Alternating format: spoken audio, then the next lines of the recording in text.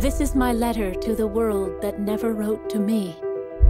You are alone in your rebellion, Miss Dickinson. Have you said your prayers? Yes, though it can't make much difference to the Creator. Poems are my solace for the eternity which surrounds us all.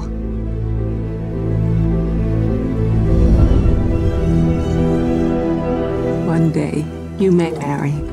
Ladies. I think not. Your soul is no trivial matter. I agree, Father. That's why I'm so meticulous in guarding its independence. And you, Miss Dickinson, will you not kneel and give yourself to God? I will not kneel. How dare you conduct yourself in such a manner? The heart asks pleasure first, and then excuse from pain. We deceive ourselves, and then others.